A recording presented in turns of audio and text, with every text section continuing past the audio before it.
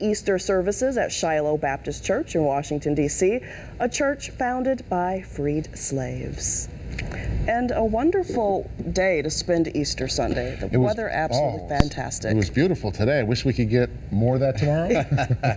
You know, the kind of weather we have coming over the next 3 or 4 days, if it were snow, and it's not. Good.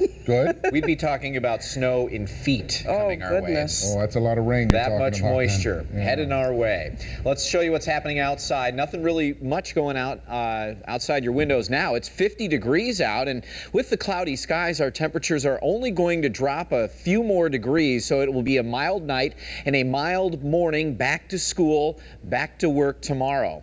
Let's show you the radar picture. We mentioned a stationary front earlier, excuse me, and what this is cold air and warm air just battling it out, neither deciding to win it out, and it's slowly starting to push northward. You can see it's a boundary where all the showers and storms have lined up here, and as it moves north, yeah, it carries that moisture with it. Not only this moisture, but moisture's feeding in from the Gulf of Mexico into this, and trailing behind it, look at these showers and storms that are coming out of the Rocky Mountains. So it's funneling in from every direction, and the big steering mechanism, as always, is the jet stream. For days and days, it has been settled down to our south, but over the next couple of days, it's going to take a buckle and start to deliver more of this moisture up to the north, right into southeast Michigan. We're talking 2 to 3 inches of rain over the next 3 or 4 days total.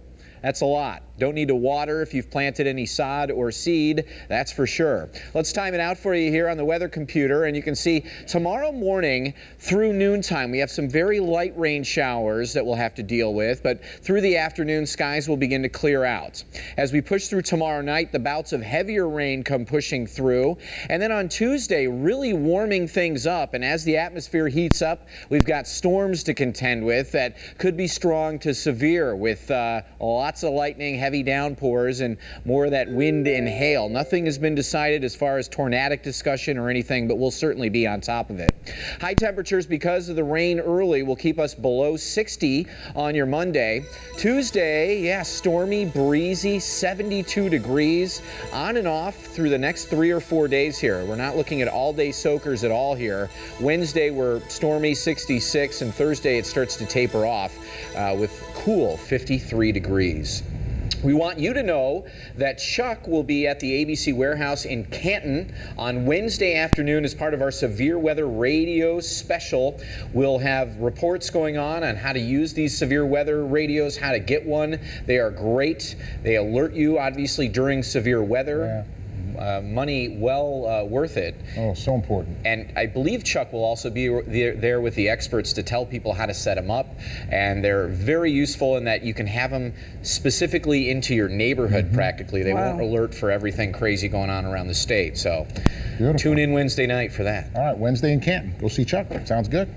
Next Friday, millions of Americans will wake up early to witness the wedding of the century. Prince William and Kate Middleton will tie the knot this Friday at Westminster Abbey. The guest list includes Elton John, David Beckham, and many other royals, including some from countries like Bahrain and Saudi Arabia, which is raising some eyebrows because of those countries' human rights records. Former British Prime Ministers Tony Blair and Gordon Brown are not on that list. The Today Show will have expanded live coverage of the ceremony starting at 4 a.m. Friday morning. And the Local 4 Night Cam, that's K-N-I-G-H-T Cam, will also be in London for the royal wedding.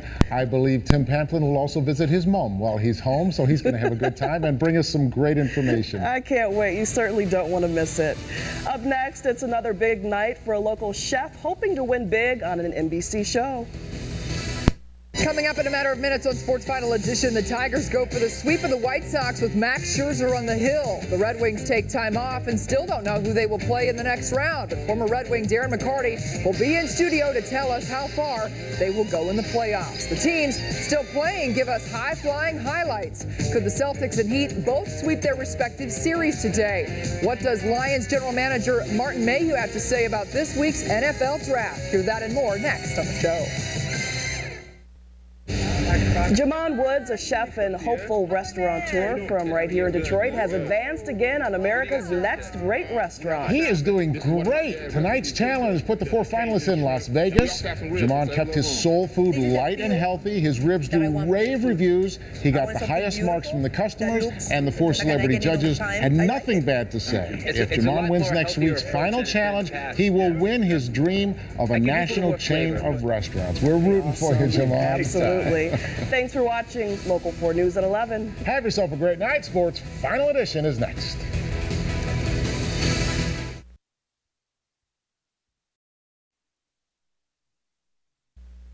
You're watching Local 4, home of ClickOnDetroit.com. WTIV Local 4 News Morning starts now. Saving schools in the state's largest district. Today, 7 Detroit public schools make a last-ditch effort to keep their classrooms open. And a warning for anyone selling their stuff online on websites like Craigslist. We're going to show you how crooks are changing their game plan and why it could make you a target. The pain at the pump getting worse over the weekend, but all new overnight. Why some are saying we've reached the peak and some relief may not be too far away. Andrew? Thank you, Guy. That sounds like some good news. Well, we had sunshine yesterday for Easter, but clouds have moved back in, and we've got rain on 4 Live radar. I'll talk about your forecast in a few minutes. Good morning. We hope you had a wonderful weekend. Welcome back to Monday. It is 6 a.m. We got temperatures in the mid-40s out there right now. Good morning to you. I'm Rhonda Walker. Thank you so much for starting off your Monday with Local 4. And I'm Guy Gordon. We'll check weather and traffic, as always, on the 4s at 6:04. But first, this morning, an ailing mother is fighting to stay healthy and fighting to stay out of jail. Now, she has a serious medical condition, and while her health is a big concern, a local judge is also very concerned about why her kids have missed so much school. Paula Tutman is following this story for us live this morning. Paula, and today's hearing will put everything on the table. Yeah, it really will, because it's an evidentiary hearing. Basically, what the judge wants is documentation that this woman has indeed been ill. The bottom line is her children are chronically tardy, chronically missing school, and the judge wants answers. This Clinton Township mother will be in court, but at least she won't be brought in shackles. That's because Olivia Ahorn Foote got a last-minute reprieve. The mother of 5 was ordered to spend Easter weekend in jail because her children are chronically truant or tardy from school. But she says she is terminally ill and is doing the best she can. They've been through enough, and this is going to kill them. And it's killing me because I feel guilty. I feel guilty for being sick. We've had a really hard spell. We had, I've been in the hospital constantly. A truancy officer has been tracking the children's poor attendance for many years. It led to a misdemeanor charge against Olivia last year. She pled guilty before Judge Linda Davis, who says she's never been presented with any documentation that the mother is ill. When this case was first brought up, the youngest child, who was a 3rd grader at the time, had 227 days that had been affected by attendance issues. Okay, that's over a year and a half of school. Nobody wants to send a mother to jail. I just want her to send her children to school. Yeah, you can certainly understand the court's concern with the children not making it to school again. Today's hearing at 8:30 this morning should put all the cards on the table. The judge is asking for documentation, and certainly the court will also find some ways to possibly help this mother in getting her kids to school once they understand what's really going on here. We'll definitely keep you posted. Reporting live, Paula Tutman, Local 4. All right, Paula, thank you. What do you think? This brings us to our Tim Hortons Always Fresh text poll for the day. This is our question to you. Do you think that the mother's ailment is an acceptable excuse for her children's poor attendance? We want to know what you think about this, so send us a text message to 94648. In the body of the text message, type vote A for yes or vote B for no, and we'll update those results towards the end of our newscasts.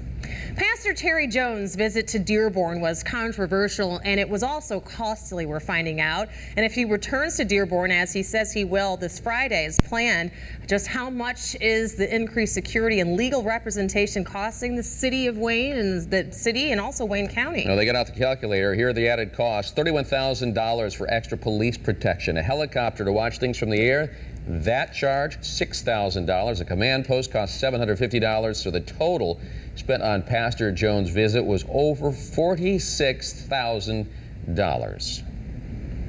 At this point, you want to make sure that nothing happens because a lot of the world's watching, unfortunately, because of his previous action of burning the Quran. So I think it's important to say we're standing behind the community. It was great to see the religious and community leaders get together in the past. That's $46,000 for a protest that didn't happen. It's been rescheduled for this Friday, and the city and county will likely need to spend money again to secure that area. 2 people are in the hospital this morning being treated for serious injuries after being in a rollover accident and alcohol was involved. In Detroit, at the busy intersection of Orange Lawn and Evergreen, a man traveling at a high rate of speed blew right through a stop sign and caused a serious accident. Police arrived at the scene and arrested the man. His sobriety test revealed that he had a blood alcohol level of .297. That is approximately 4 times the legal limit. Charges are pending. A falling object sends a car through a fence and sends a driver on the run. The accident happened along Woodward Avenue in Detroit. Witnesses tell Local 4 that a car was driving behind a truck hauling materials when something fell out of the back of that truck. The car swerved to avoid the object, then drove onto a sidewalk, hit several parked cars, and then crashed through a fence. And that's when the driver got out of the car and fled the scene. Police are now looking for that driver. Well, we had a wonderful Easter weekend. Yes, we did. Yes, we did. And things are going to be changing for this week. Not as warm, for one. That's right. Not as sunny is the main thing, especially for today and the next few days. Temperatures right now on the chilly side, as Rhonda mentioned. Sterling Heights checking in at 45 degrees, 45 also in Imlay City. Rain is appearing here on 4 Live radar down toward the Toledo area, but also affecting Monroe County. And more showers to our south. Those are going to move in for this afternoon. So don't forget the umbrellas and the rain gear before you head out. 52 degrees at lunchtime, 57 for a high today, but this afternoon's commute will have some widespread showers, maybe even a thunderstorm or 2. The rest of the week's forecast straight ahead.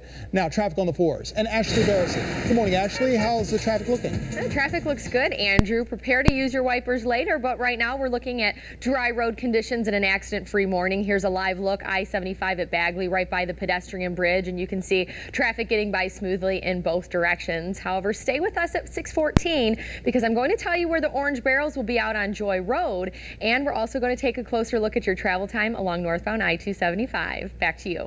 General Motors is poised to overtake Toyota to become the world's top automaker once again. And mortgage rates slide again. Here's Bloomberg's Jane King standing by the New York Stock Exchange. Happy Monday, Jane. Good morning.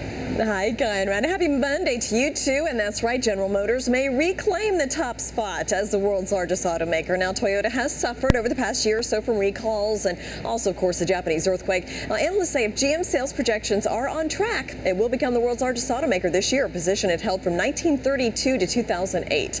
Ford's growth these days coming from fuel-efficient vehicles. So we're going to hear more about that when the company reports its quarterly results tomorrow. But rising gas prices are helping drive sales for those fuel-efficient models. Still, there are some fears among Wall Street analysts that Ford sales of gas guzzlers are slowing and the effects of the Japanese earthquake also having an impact on the company. Now, stocks this morning, we're looking a little bit higher for the start of things here. When we last traded on Thursday, stocks were quiet but higher on solid company earnings. Now, mortgage rates are still near historic lows. A 30-year fixed-rate home loan fell last week for the first time in 5 weeks to 4.8%. What is driving this? Well, mortgage experts say all the cash buyers. They're making up a larger and growing portion of the home buying market these days. Live at the New York Stock Exchange, I'm Jane King, Bloomberg News, reporting for Local 4. Guy and Rhonda, back to you. Thank you, Jane. Time now is 6:06. A popular East Point restaurant is damaged beyond recognition after a devastating fire. Now, this is a story you saw breaking on Local 4. Flames gutting Legends Coney Island on 9 Mile just south of Kelly. And you're looking now in a moment here at viewer video of that fire. It took nearly 5 hours for firefighters to put the blaze out. No one was inside that restaurant at the time, thank goodness, but it could be days before investigators can get back inside to determine the cause of the fire. The show will go on in Macomb County. The Stars and Stripes Festival has found a sponsor to pay for its summer fireworks show. Thanks to the Wayne and Joan Weber Foundation, fireworks will paint the sky on July 1st, and they'll still be free to the public. The couple stepped up after the Community Central Bank was forced to stop its annual donations due to financial troubles. Money is still needed, however, to help pay for other parts of the festival. So if you can help out, I'm sure Macomb County would appreciate it. All new at 6:15, booming business. Yes, we're going to introduce you to a 31-year-old business phenom. She's going to share her strategy for success and how you can make it on your own if you have business plans as well. We're looking forward to talking with her. But first, a scare in the air where a man tries to hijack a plane and how he was brought down. This story is next as Local 4 News Morning continues. Stay with us. Welcome back. A scare in the air when a passenger reportedly tries to hijack a flight and attacks a flight attendant. Yeah, this happened on a flight from Paris to Rome. According to Alitalia Airlines, the agitated passenger pulled a nail clipper on the flight attendant and demanded that the plane be diverted to Tripoli, Libya. And that's when other flight attendants subdued the man. As planned, the flight landed safely in Rome, and police took the man into custody for questioning. The flight attendants were not harmed. For more than a week and a half, I should say, hundreds of volunteers in Parsons, Tennessee have been searching areas around a missing woman's home, trying to find anything that would help find her. Officials in Parsons said on Sunday that that would be the end of the ground search for Holly Bobo. But something that was found has delayed that decision and will have searchers back out again. Further details, though, have not been released. Game over. PlayStation is experiencing a major outage, and it's been having problems for days. Yes, this morning our partners at Slate are telling us that this is one of the hottest topics that are trending on Twitter and search engines. The PlayStation Network is down, halting nearly 70 million people from gaming online. The timing couldn't be worse as the outage coincides with the release of popular titles such as Mortal Kombat, SOCOM 4, and the beta release of Infamous 2. Speaking of Infamous, the hacker group Anonymous has been linked to the outage after they paralyzed the PlayStation Network earlier this month, but they claim it's not them this time. The PlayStation outage comes just days after Amazon's cloud service paralyzed popular websites like Foursquare, Hootsuite, and Reddit. And you can see other stories that are hot topics right now. Just look for the Trending News channel. That's the section under the News tab at clickondetroit.com. The Tigers looked amazing over the weekend. The Tigers pitchers were in a groove at Comerica Park, silencing the White Sox for 20 consecutive innings. We knew they had it in them, right? Yes. Tigers starting pitcher Max Scherzer went 8 scoreless innings. He struck out 7, gave up only 4 hits. Brandon Inge supplied an RBI double in the 6th inning that scored Alex Avila. The Tigers went on to sweep the White Sox, a score of 3-0. Great performance over the weekend by Brad Penny as well, who's been struggling. Great to see him get back on the game. Red Wings sweep, now the Tigers sweep. I know. Let's keep it going. Oh, love it. Well, if we could just get a sweep of like a whole week of great weather all strung together. It's been so long. I know. I tried to distract you with all the sports stuff. It always comes back to the weather. I know, it certainly does. Well, we do have rain in the forecast, unfortunately. We have showers that are just down to our south, but we got a chance of more widespread showers this afternoon. Don't forget those umbrellas before heading out. Kids, looks like you might have to plan for some indoor recess with temperatures that will be in the 50s later on. Right now we're looking at temps in the 40s. Nice looking shot outside our weather window, brought to you by 1-800-HANSON's. Looking at Comerica Park. Seattle's in here tomorrow night. Looks like it's going to be a wet one for tomorrow and the next few days. But first, 50 degrees at the airport and in your neighborhood. Temperatures starting off around 50 or a bit less. On 4 Live radar, we can look inside the clouds. We got some rain developing here just down to our south. Lambertville over to Monroe, also around Luna Pier, up and down 75, just downriver.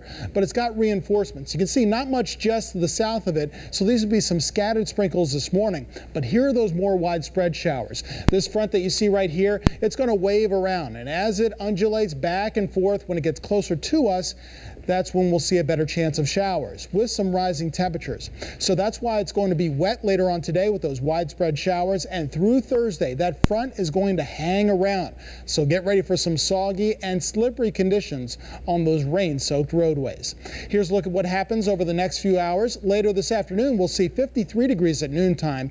Clouds stay in place, a better chance of showers after lunchtime, highs around 57. Now this afternoon's rush hour is going to be wetter than this morning's. Overnight tonight, mild but soggy. Temperatures down to only 50 degrees. May see a thunderstorm or two develop around dinner time and then later for tomorrow morning. I'm going to keep showers and thunderstorms in the forecast, I'm afraid, as we go from Tuesday into Wednesday. Tuesday's high, 70 degrees, 65 on Wednesday.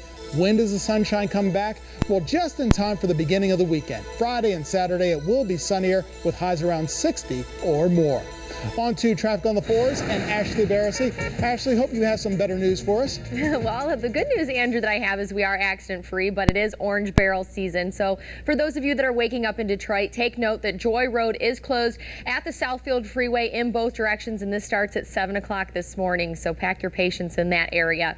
In addition, we're going to take a look at I-275 northbound. If you're flying through, this is from M14. Speeds look nice at 61 miles per hour as you approach the 96-696 interchange. And your overall commute is right on time at 6 minutes. Taking a closer look at the I-75 commute in Auburn Hills is Mike Linneman in Sky 4 with our LaFontaine traffic report. Mike?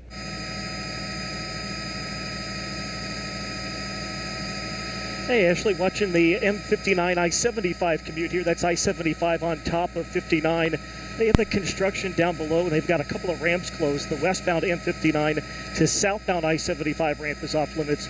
They shut that ramp down over the weekend for safety concerns as traffic moves through the construction area. No backups quite yet.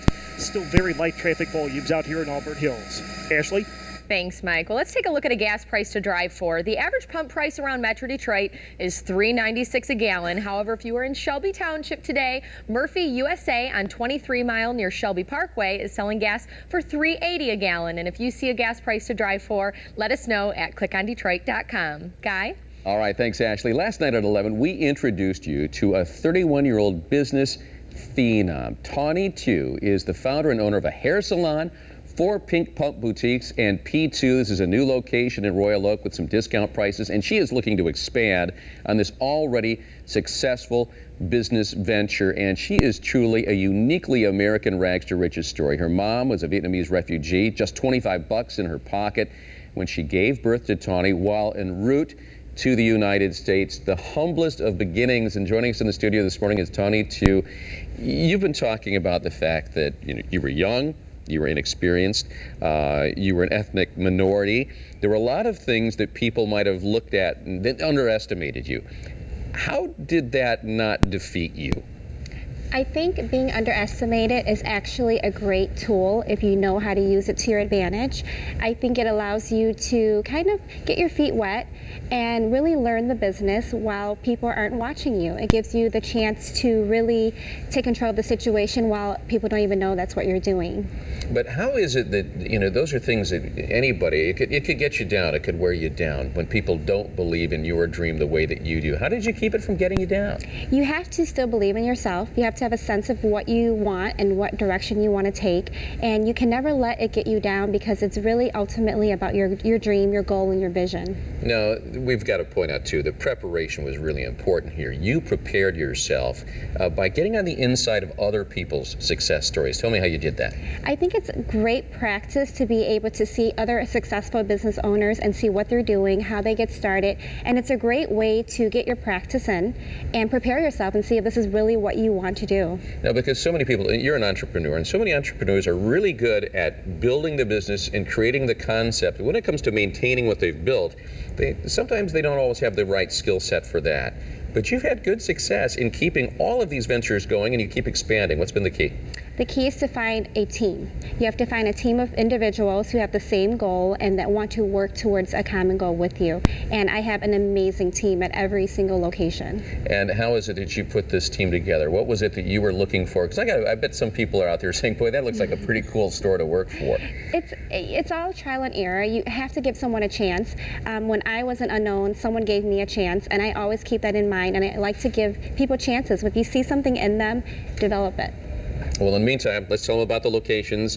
I know Birmingham, Bloomfield Hills, Royal Oak, and I'm missing Ann Arbor. Ann Arbor, yes. And the new store across the street in Royal Oak. P2 is in Royal Oak, yes. And this is a discounted price point. It is. It's 50 and under, so you can get beautiful and look great for under $50. All right.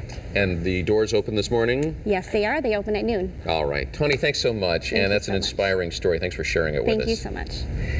And forget winning, he's losing a goddess, the harsh way that one of Charlie Sheen's girlfriends broke up with him. But first, in good health, the one thing that pediatricians say may be putting your child's health at risk and why they are calling for the feds to make some important changes. We're back in a moment.